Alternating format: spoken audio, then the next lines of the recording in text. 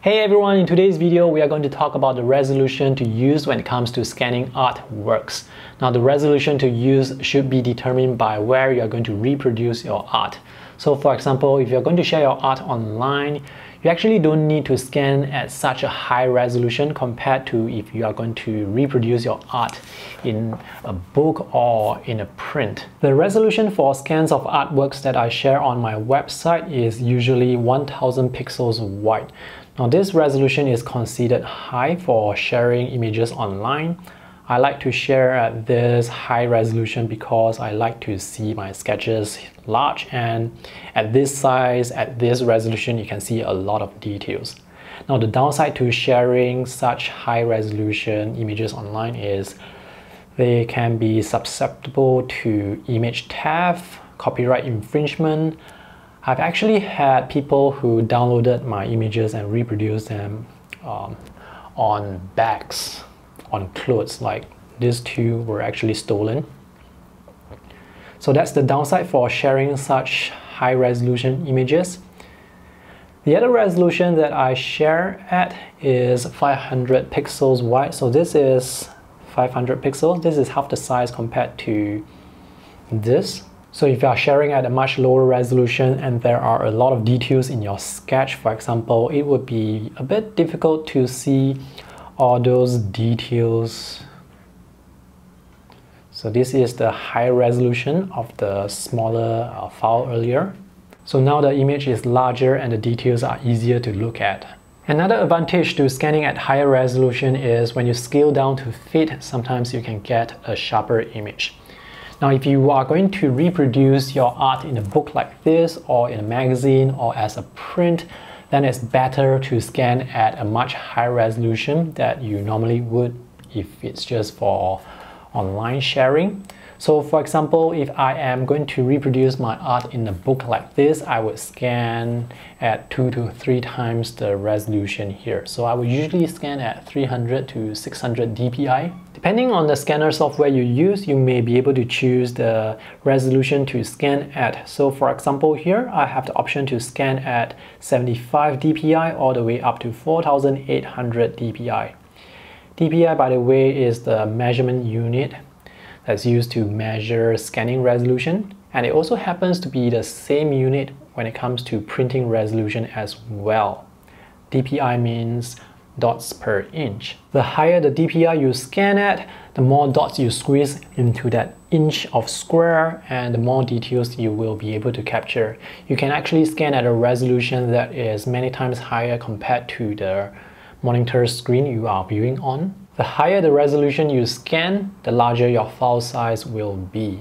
10 years ago, the resolution I usually scan at is 300 dpi. That's because back then, high-resolution printers aren't that common.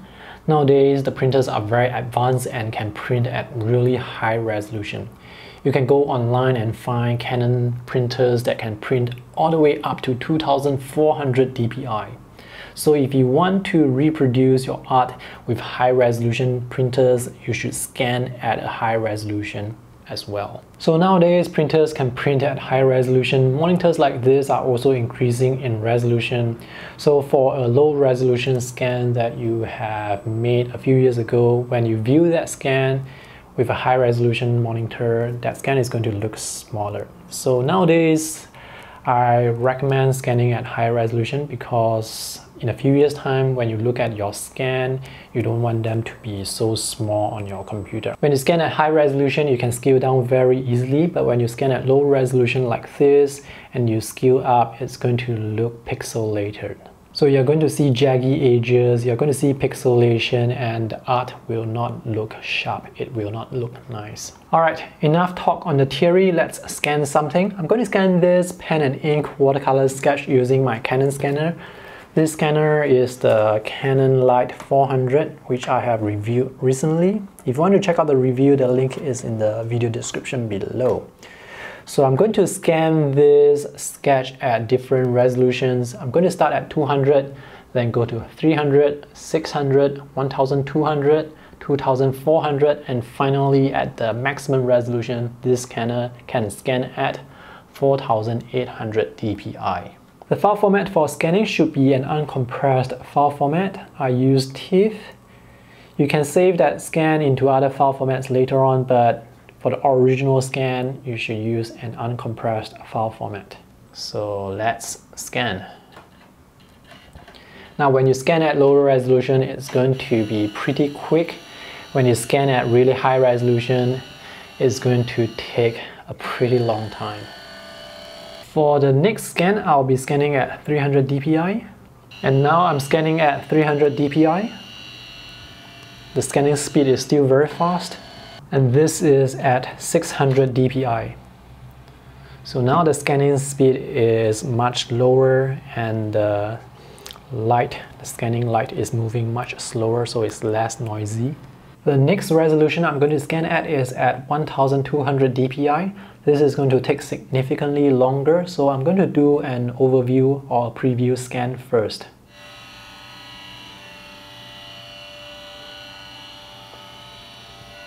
The preview scan will just take a few seconds, and now with this preview I can choose only the area I want to scan. So I'm going to click here to use custom size, and I'm going to scale down this scanning area.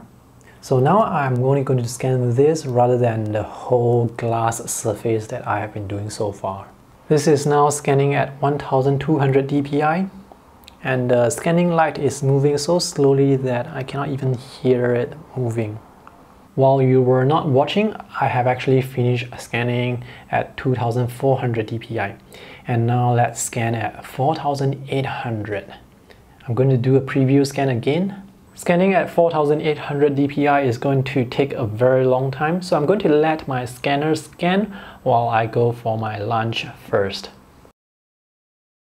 I just came back from my half-an-hour lunch and discovered that there is a problem, so the scan did not complete.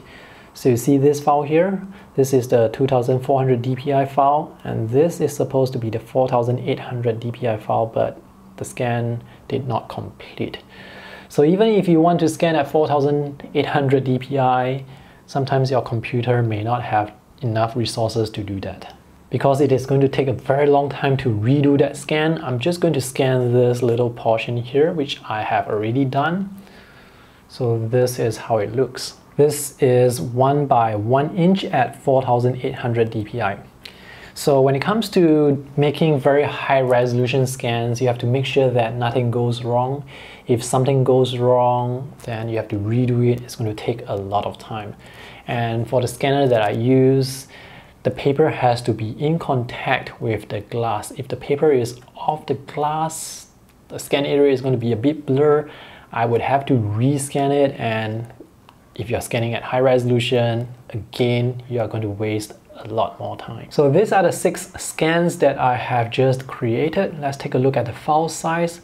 By the way, the sketch that I scanned, the physical dimension is A5 size, and that was scanned at 200 dpi. All the way up to 4800 dpi. So for 200 dpi, the file size is 4.4 megabytes. When it's at 300 dpi, it's 9.5. And then at 600, the file size increased by 3 times. And from 600 to 1200, the file size increased by 3 times again. From 1200 to 2400 dpi, the file size increased by 2.5 times. And for 4800, I didn't even manage to complete the scan. So I only managed to scan 1 inch of my sketch. Based on my calculations, if I was able to finish scanning at 4800 dpi, that A5 sketch would be 1 gig in size. So that's a huge file. I've already gone through all the scans and cropped out the unnecessary parts and also rotated the scan. So this is what we have here. This is the problematic file that did not complete. Alright, let's open up the lowest resolution file first. So this is the 200 dpi file. Let's take a look at the pixel dimension. So the dimension of this A5 sketch at 200 dpi is 1636 by 1159 pixels. So this is the resolution. Now notice I can change the resolution here, and as I change it here, maybe let's go up to 300, So notice the pixel dimension has increased. If I were to do this using the resample method, this is basically enlarging the scan and it's going to make everything look a bit more pixelated. So at this dimension and at this resolution, if you were to share this image on your website, so this scan definitely is more than high resolution enough for sharing online. As mentioned earlier, most of my sketches that I share, they are only 1000 pixels wide, but this is 1600 pixels wide. And now we are looking at the 300 dpi file. Now this scan has been resized to fit onto this computer screen. The actual resolution looks something like this. So this is the actual scan, the actual resolution at 100% zoom. The pixel dimension is 2439 by 1752 pixels. So the units here, pixels.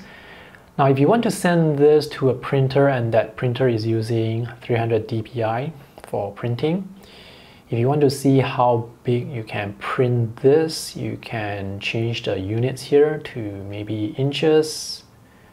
Here in Asia we use centimeters, so you can print this at around the same size as you have scanned it, almost A5 size, and it will be pretty sharp. And this file is 600 dpi, and once again it has been scaled to fit onto the screen. Let's take a look at the actual resolution at 100% zoom. So you can see this scan is so much larger right now. Because this resolution is so much higher, you can see all the little details more easily. Let's jump to the 2400 dpi file. So this is 4 times the resolution of the 600 dpi, and because this file is so much bigger, it takes a much longer time to load. So I'm going to view this at 100%, so you can see how much more detail we can see.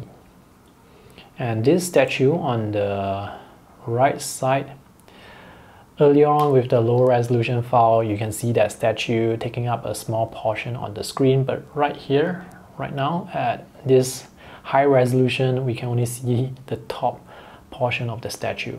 At this resolution, I can see the paper texture more clearly, and I can also see that the lines, they are not as sharp as I expected. So I may need to scale this down to sort of make the lines look a bit sharper. That's why earlier when I said it's sometimes better to scan at high resolution and scale down, it would make your scan look a bit sharper.